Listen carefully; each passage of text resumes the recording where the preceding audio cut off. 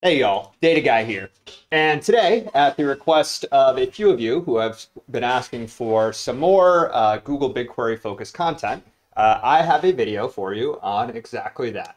A just kind of example DAG going through a few different ways that you can interact with BigQuery, uploading files to it, taking files out of it, uploading from GCS buckets, local file storage, so that you can know how to manage your BigQuery operations with Airflow and then integrate them into the rest of your data pipelines. So this video will just be going through some of the basics of how to interact with BigQuery. All you'll need is a BigQuery database to actually interact with, and then also have the Astro CLI installed, as that's how I'll be running Airflow locally.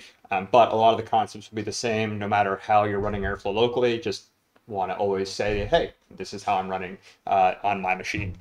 And so if we go and open up good old VS Code here, you'll see I have a repo that I have just set up here. And so if I go, you'll notice it's called Google Examples, because I'm probably going to have a few more examples around how to create Google DAGs with an Airflow. And so here, all you need to do is start a new repo, just astro dev init. And then in the requirements file, you're going to want to add your Apache Airflow providers Google, and then whatever the latest version is. So I'm using 10.13, but whatever the latest version is at the time you watch this video, use that. And then if you want to pip install it onto, if you're running Airflow, on a VM or however you're doing it, you can just pip install it instead of adding it to the requirements text, because that's just how Astro works. So here, I'm just going to save it here. And then now that I have added the necessary requirements, it's going to go into my DAGs folder and create a new DAG called Google BigQuery.py. Then within this DAG folder, I'm going to start off by just importing a series of different packages. So some of these are just kind of, operations that I want to use within Airflow, but most of it, as you can see, is different Google Cloud operations. So future annotations, OS, date time, pathlib, these are just kind of utilities for interacting with the local file system, pulling out variables from the environment variables using OS. And then we have good old Airflow DAG models. So that's essential for any Airflow DAG. And then you'll see here from the BigQuery operators having a create empty dataset operator, create external table, and then delete dataset operator, as well as using some GCS create bucket operators, Google Cloud Storage delete bucket operator, and then a local file system to GCS operator. So I can just kind of show you the whole pipeline of, hey, I want to bring something from my local machine into a GCS bucket and then bring it from there into a BigQuery database, which is very typical workflow. Also going to have trigger rule, just so I can use Airflow trigger rules to kind of have some variation in how I schedule my different tasks. Then I'm going to initialize two IDs, my environment ID and a DAG ID. So environment ID, this is just pulling from a backend environment variable that is my systems test environment ID.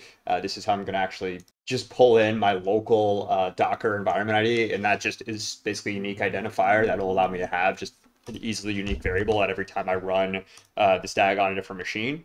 And then just DAG ID, so I can append this into a few other things. So you'll see here, using the DAG ID for my dataset name, my example GCS bucket name, then the object path. This is just a BigQuery available US state CSV, so just using publicly accessible data, so you don't have to bother getting any kind of other data here. And then CS file local path, just reading in my local path at runtime of my parent directory, and then adding the resources in US states CSV there as well. So once that's all set up, I have a unique dataset name, a unique GCS bucket name. I can start creating my DAG and actually interacting with BigQuery. So here, going to say, hey, with DAG ID, schedule 1, start date, just typical DAG stuff. I'm first going to create a bucket. And so the reason why I'm doing this is, to my knowledge, you can't upload directly into BigQuery from your local file system. So that's why we're using this GCS bucket as kind of an intermediary here, as a staging area for when actually reading a BigQuery. I know you can via the UI, but obviously when you're setting up a data pipeline, your number one probably not going to be importing from your local file system. So it's better to know, hey, how do I connect this to a GCS bucket, more analogous to a real world scenario, and then also just programmatically it makes more sense. Then after we're done with that, we have our first BigQuery operator where we're going to create a data set. So here I'm going to create a data set based on the data set name that we just set up here. So BigQuery, create empty data set operator, just create an empty storage location for this US state CSV here. And then we're going to upload our file from our local file machine to our GCS operator. So here, local file system GCS, CSV local file path, data sample GCS object name, and then the data sample GCS bucket name. Again, these are just the names that we created dynamically based off of the DAG ID and environment ID. Then, after we are done with that, we are not going to type S. We are actually going to create an external table here. So here, we're going to use the BigQuery create external table operator, where we have a task ID of create external table, destination project dataset name, just again, appending in that dataset name. That's why we set it up there, dot external table. Then we're setting our bucket that we're uploading from as this data sample, or setting our external table as this GCS bucket, setting our source objects as that GCS object name, so referring to that US state CSV, and then defining our schema fields as name, emp name, string, mode required, and then salary nullable. So this is just salary data by US state, so that's why you can have the integer and also empirical name as a string. So we have our external table as basically our staging area from our GCS bucket. And then what we'll do is have a delete dataset. And what this will do is create a table based off of that GCS file path, bringing it into GCS, and then creating a table with that information. So really simple. In terms of what we actually need to do here. It's nice that you don't have to create two separate tasks here to both define that stage and actually upload it into your data set, like some other databases you would need to do that. And you just define your data set table name, define what bucket you're pulling from, the object within that bucket that you want to actually use, and then whatever information you want to define that schema as here. So you have that kind of flexibility. Then we also, just because I'm kind of creating this as an idempotent individual run, I'm not actually going to copy that twice. I'm going to use the BigQuery delete dataset operator. So here, just deleting that dataset that I just created, again, using that dataset ID, deleting those contents, trigger rule, all done.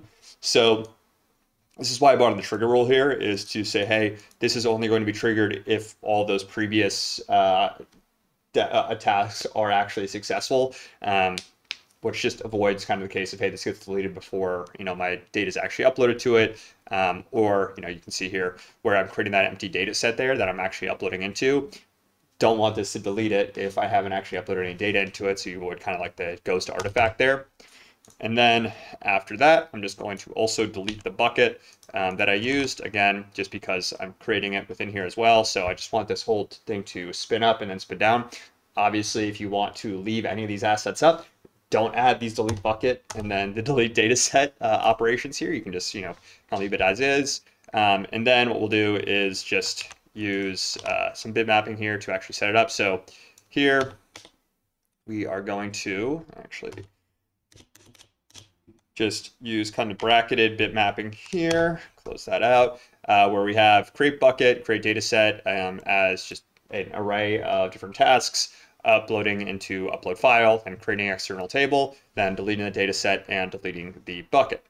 And that should be all we need to do. So we'll have a little bit of dynamism here, not just a straight linear graph, because we want to create the bucket and data set in parallel.